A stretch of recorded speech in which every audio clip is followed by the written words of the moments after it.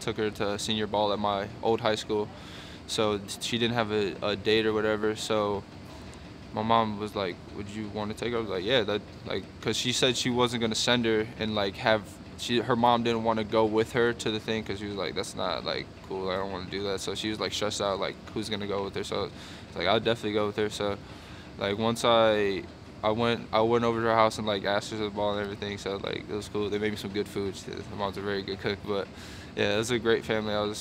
I'm really glad I did that just because I was able to see her like light up and the look on her face because sometimes she struggles with seizures and stuff like that. And her mom said like the day we went, like she didn't have any seizures, she didn't have anything. Like it was like the happiest day she's seen. So just to be able to make somebody that happy and affect somebody's life in that way, it was good not only for me, but just to be able to see that effect on her and how I was able to light up her life. It was really humbling, and I really appreciated that experience.